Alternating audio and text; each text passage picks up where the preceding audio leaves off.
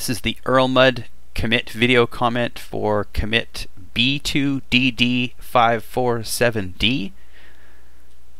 Let's see this. Okay. Work in progress. Floating display toggle checkboxes. I want the CSS logging checkboxes that control what log details are displayed to float somewhere. If the page is scrolled, the checkboxes should stay visible. Currently, there are too many checkboxes to fit on the screen. I'll have to organize them somehow. So let's see, in log.css we have a class called checkboxes.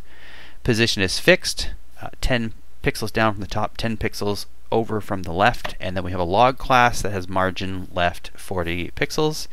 And then we have, that's for the checkboxes, the element with the ID checkboxes, and the element with the ID log, because they have the number sign, the hash at the front. And then this is the log class, but that is commented out. And then what else do we got?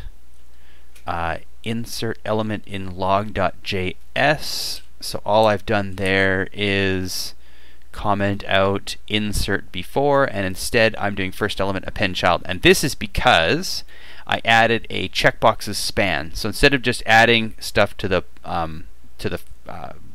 page, so before I would insert all my log into the page, and then before all of that I would put all the checkboxes. Now I actually have a checkboxes span. So I'm grabbing the span, which is the first element, and then putting all the checkboxes in there.